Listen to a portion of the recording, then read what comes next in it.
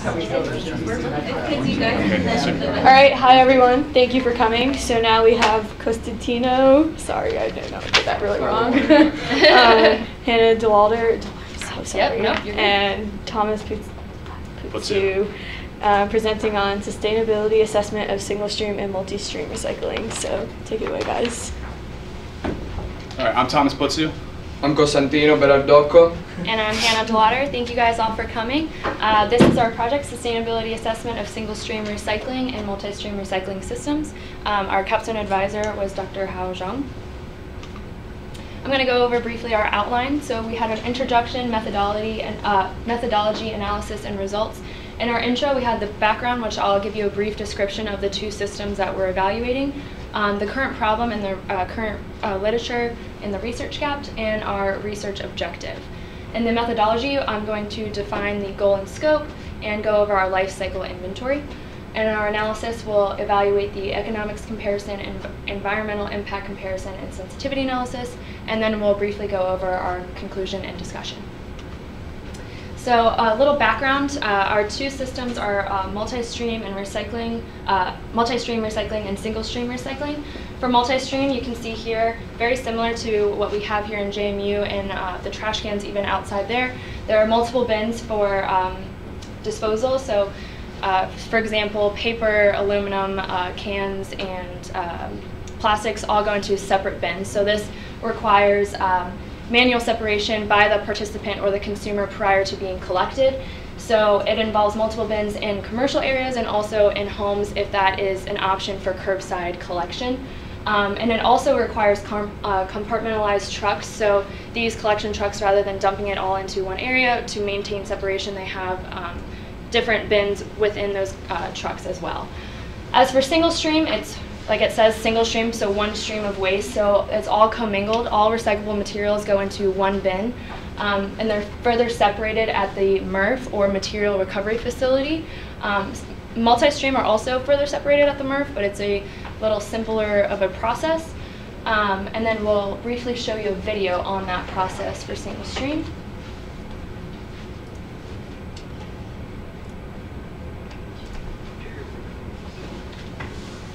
Where recyclables go after they leave the curbside bins.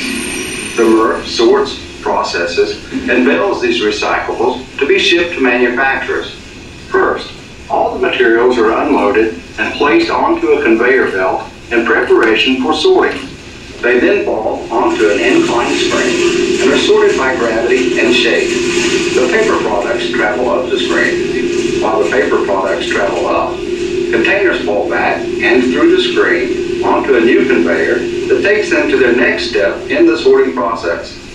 This process isn't foolproof. Workers sort out trash and misdirected recyclables by hand. This lessens the amount of contamination in the final recycling load. The paper products are dropped into a holding container that waits at the end of the conveyor, then baled. Plastic bags are the #1 problem at a MRF. While they are recyclable, a MRF can't process them. Take plastic bags to a grocery store, and they will take care of recycling those. The containers that previously rolled down and through the screen begin the next step with super strong magnets that attract steel. They pick steel products up and move them to another conveyor that delivers them to their appropriate holding container. Magnets don't attract aluminum, so it's sorted through a kind of reverse magnet called an eddy current, which shoots the aluminum products into a catch bin. Next, the heavier glass falls into a pit, while the lighter plastic materials float onto the next conveyor belt for further sorting. The now broken glass, called cullet, is then shipped to a glass recycling facility. Sometimes plastics are manually sorted, but more and more this is done through optical sorting. This means the plastic is scanned and sorted by puffs of air into groups of type and color. #1 plastics are taken out of the process, stored, and baled. Plastics the scanners don't pick up are further sorted by workers into specific groups. Plastics not removed during this process fall off the end of the conveyor into a pit to be shipped to plastic manufacturers. After all the materials have been sorted and processed, except for the glass, They are baled and can weigh anywhere from 1,000 to 1,500 pounds. Manufacturers buy these bales and create new products of that recycled material. Find out more at recyclemorenc.org. All right. So, and then lastly, single stream is a lot easier for consumers and for participants. So recently, a lot more of state governments and county governments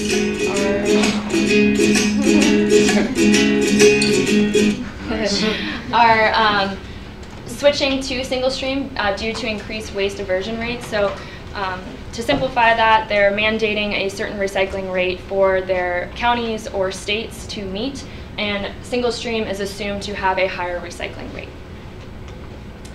So a little benefit background. So multi-stream benefits include decreased contamination.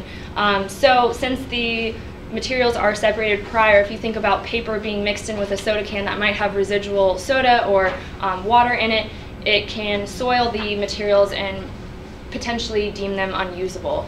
So with that separation prior, it increases its value and quality of the recovered materials and makes them easier to use afterwards, which also results in higher revenue when selling them in the end market. With that also, relying on manual separation, you have a lower processing cost because you have a simpler process at the MRF or material recovery facility. As for single stream, it's a lot more convenient for the users.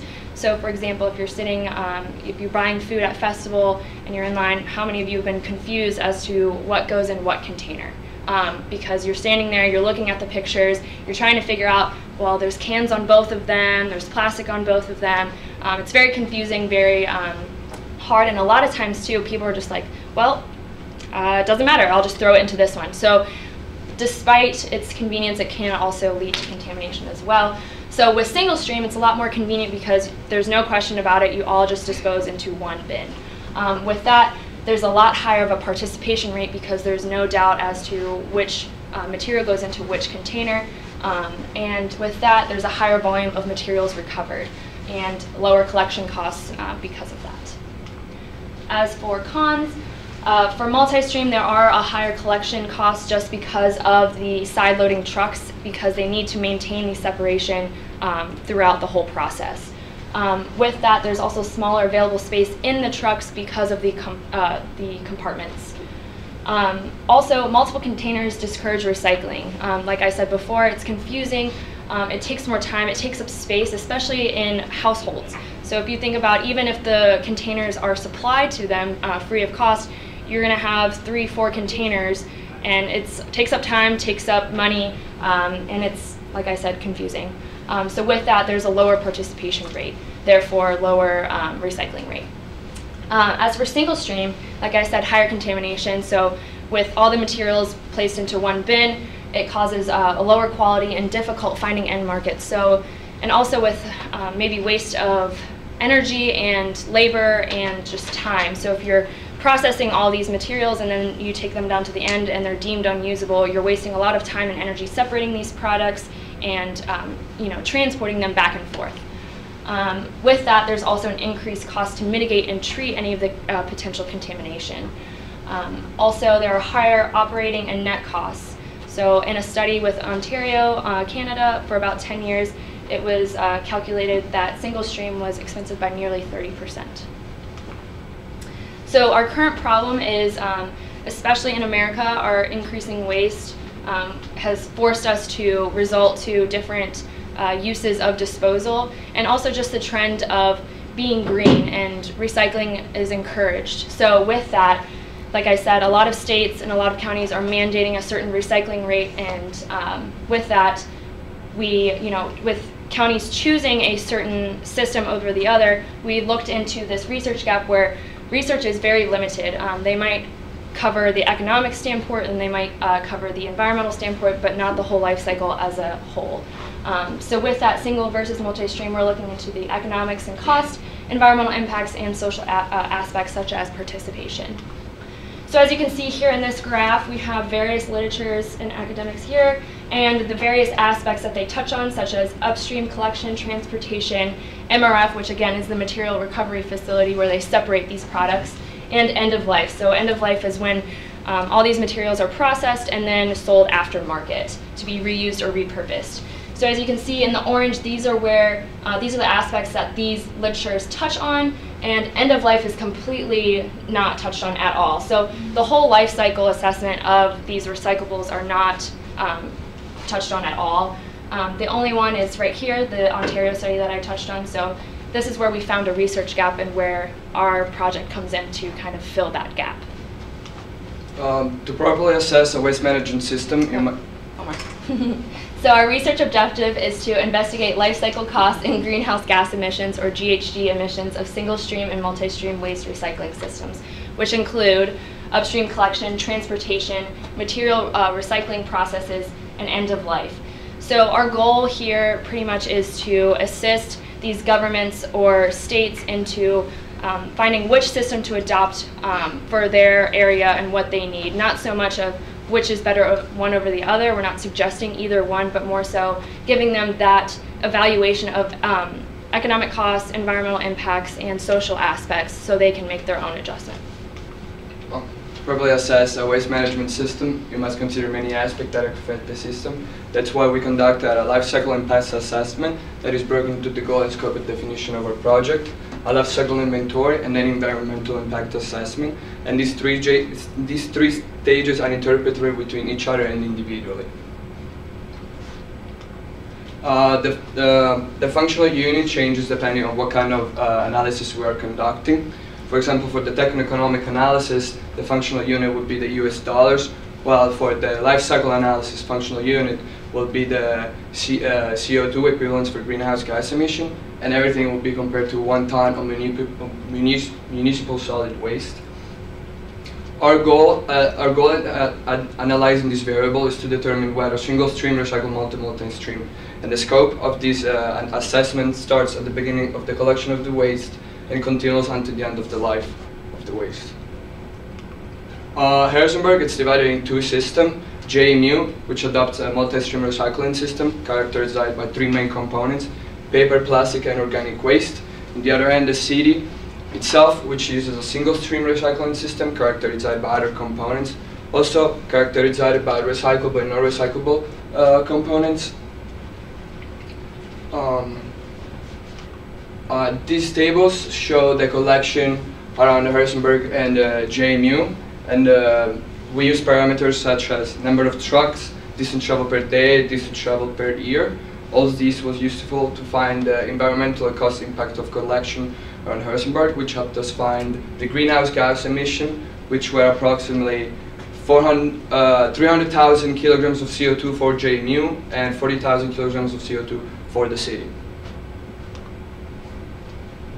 Okay, so this is the single stream MRF process, so very similar to the video I showed you. It looked super simplified in the video, but as you can see here, there's a lot of components that go into it. So the waste is taken in here, and like the video showed, goes onto a conveyor and disc screens. So this is the main stream of waste, and it's separated throughout these ends here. And once each material is moved out, it's baled. So this is where cardboard is removed, and paper is removed here, and plastic bags into bunkers and baled. It's continued down using gravity, so glass will fall and break into a bin, and then the other materials continue on. And further, paper is removed using an air knife, so like those air jets that you saw in the video. And then plastics are removed using the optical scanners here, and magnets for steel cans, and then a magnetic field or an eddy current is used to remove the aluminum, and any other waste is further used and separated using manual separation, and any other waste is either taken to the landfill or incinerated to recover energy. So there are some few things about this table I'd like to draw your attention to. The first is the utilization. This is the utilization rate of the machines that are in the material recovery facility, the MRF. So the utilization rate 0.85, that means that it's used approximately 85% of the time that facility is operational processing the waste. And 1 means that it is used 100% of the time that the facility is operational. I'd also like to draw your attention to the energy kilowatt hours per ton. So this is pretty much the energy that it takes for the entire process to process 1 ton of that material. And I'd also like to draw your attention to the operations section, and as you can see, it is broken up. For single stream, it's one big bin, so you can tell that it's, you know, when it goes through the system, it's 1 ton of commingled materials. It's not broken up at all. Okay, and now the multi-stream MRF process, very similar, although it's a lot more simplified because single stream has a lot more added mechanizations because it is not separated at all prior.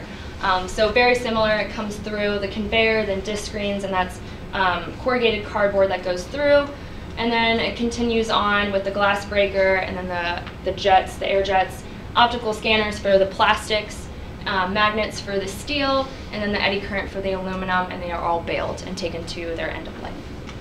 So the thing I would like to draw your attention to on this table is the operations. As you could tell from before, it's different from single stream. It's broken up into the container and the fiber stream. This is because when people go and throw away their waste, they're supposed to manually separate it, so the waste is already supposed to have a great degree of separation.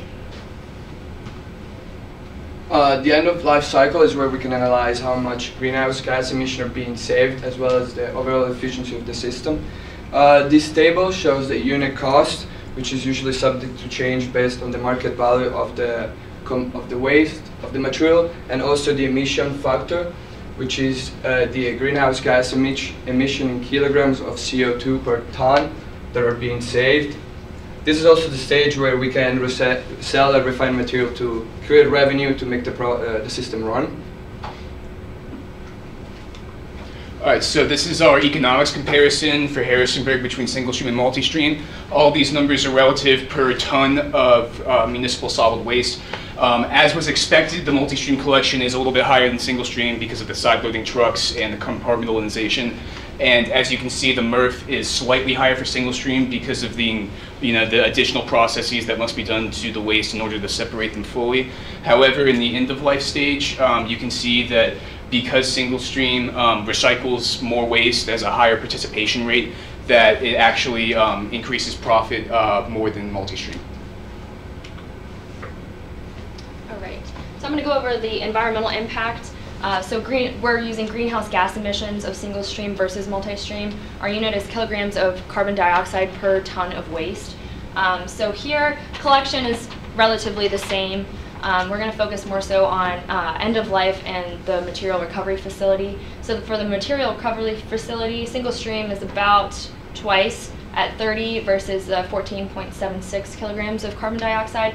This is due to that added mechanizations and added energy to separate out those single streams. So you're really relying on that prior separation to cut down that cost and in the greenhouse gas emissions. So for here, end of life, you'll see that single stream is significantly lower in the negatives of greenhouse gas emissions versus multi-stream here. So at around 818 versus 243.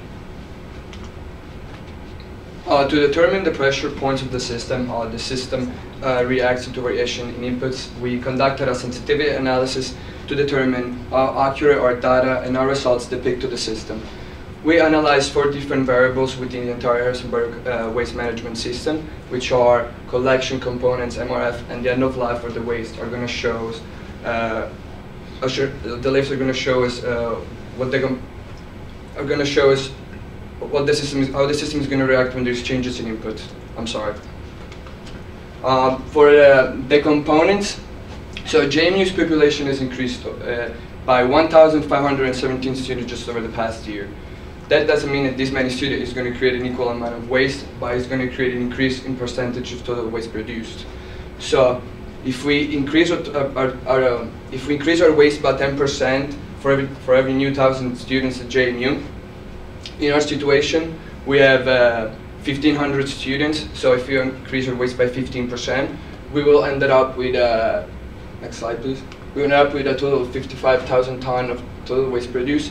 And this table also show the components of the 3 different components with a 15% increase each. Okay, So another manipulation we addressed was collection. So the total distance to the MRF is around Charlottesville at around 74.3 miles. So that can be seen right here. So the total greenhouse, the CO2 kilograms of carbon dioxide per ton was at 10.56. So we lowered and highered that distance to see how it changed the greenhouse gas emissions. So at the low at 64.3 miles, which would be about 10 miles south down 81 at Stanton, just to see that's where an applicable MRF could be. The greenhouse gas emissions would be 9.33, and then we increased it to about 104 miles, and you can see here at 14.22, which would be around Richmond, Virginia.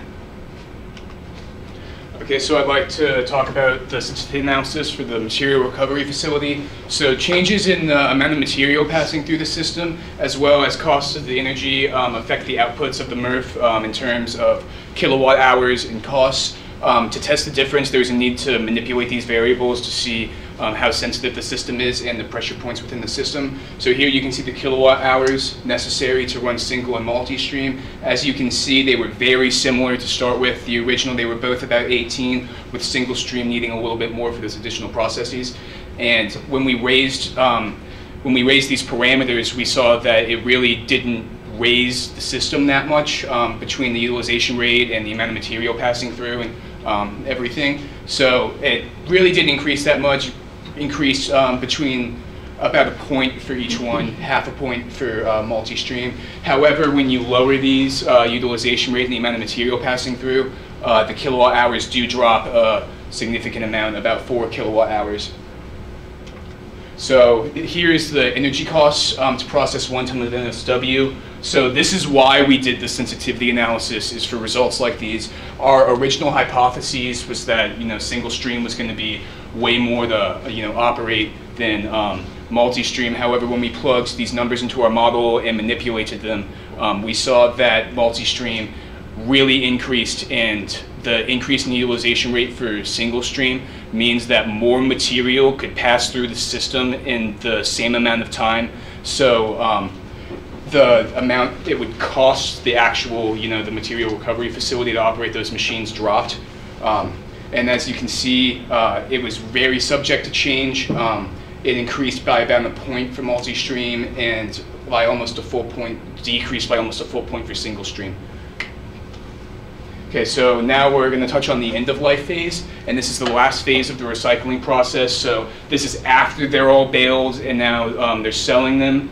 So the companies that would have bought, fresh raw materials that got, taken out from the ground, or however the materials would be recovered, this is how much, how much money and how much greenhouse gas emissions that they're saving by using this recycled materials. And the changes of variables related to the end-of-life stage have an impact on the environment and the revenue from single and multi-stream. So here's a table. I'll show you a visual graph in a little bit, but here are numbers for basically our gross annual revenue for the end-of-life low and the end-of-life high, and for the kilograms of carbon saved from the systems. So again, this is why we did the sensitivity analysis. Kilograms of carbon saved from recycling, so this is aggregate. Over like an annual period. It's not relative to the ton, such as was our other functional units. And as you can see here, multi-stream really outperformed single stream in terms of the kilograms of carbon saved from the environment. And the same thing's applicable here. It has a much higher annual revenue from single and multi-stream.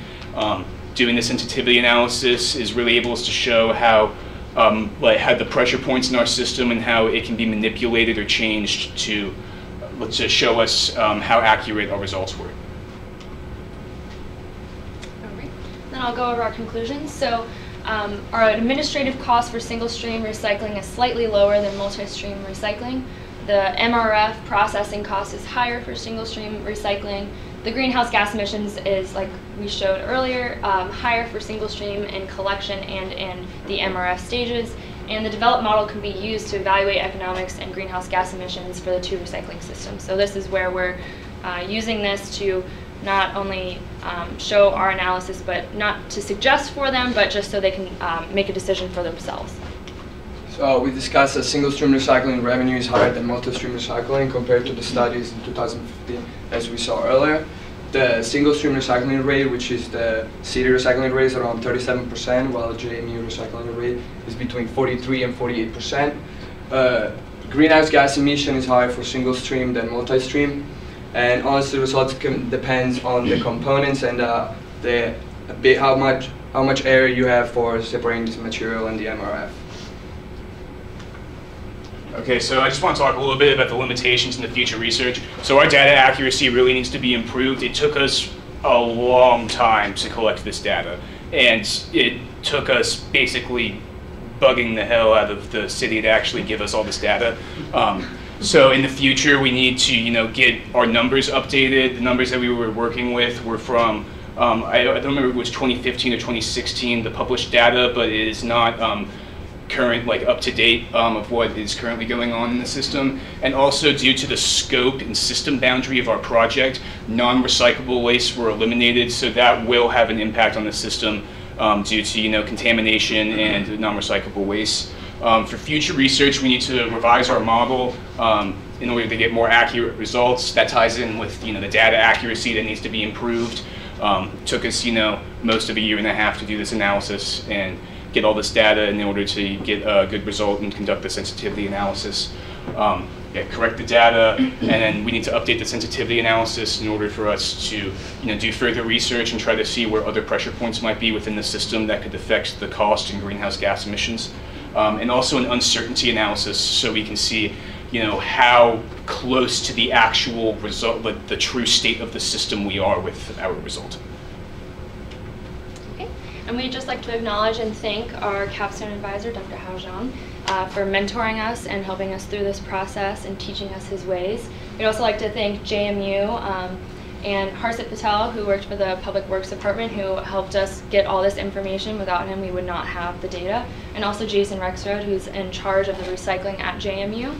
And this work has also been presented in the American Society of Agricultural and Biological Engineers International Annual Meeting in Spokane, Washington.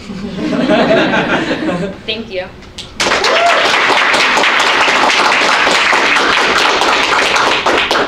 Any questions? Yeah, help me understand that if you go back to the number of the recycling rate for Harrisburg single stream, it's shockingly low. And I say that for two reasons. Maybe you can help me understand this. I know a township in New Jersey has a hybrid system, so the garbage goes one way and all the recyclables are combined. And 25 years ago, that township reached 65% recycling. Okay? A single stream recycling combined with ordinary waste, in principle, should be 100%. Right? So why is it, what is it, 37% or?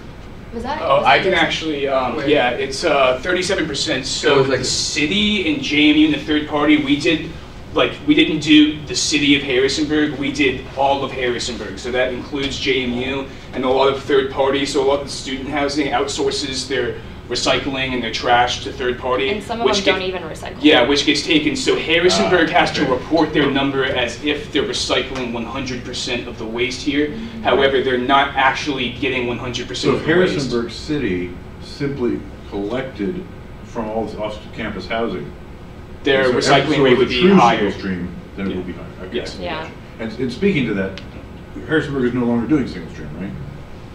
They've lost their contract. Yeah. That's what I heard that too. So yeah. I heard that too. Well, and also, I don't know if you are familiar with Vanderland. Vanderland just changed in the beginning of March that they're no longer going to be accepting recyclables and or waste and getting recyclables out of that.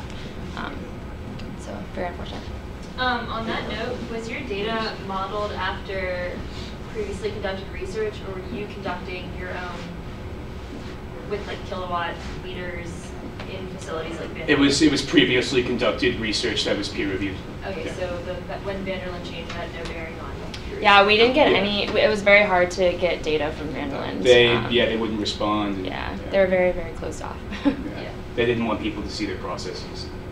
Of the many people you worked with, who was the most, I guess, not helpful in Vanderland. Okay. They did not even respond. Yeah, they ignored a lot of my Yeah. calls. They would pick up the phone sometimes and then hang up on me when I told them what I was. Yeah, I even tried to. I'm an intern, and I tried to reach out to them to do business with them, so we would pay them, and they still wouldn't even respond. So very difficult. I have a question on the outcome of the revenue. Did you guys put in kind of if the single stream compared to the multi-stream has the possibility of more waste because of the residual contamination of multiple different things as well?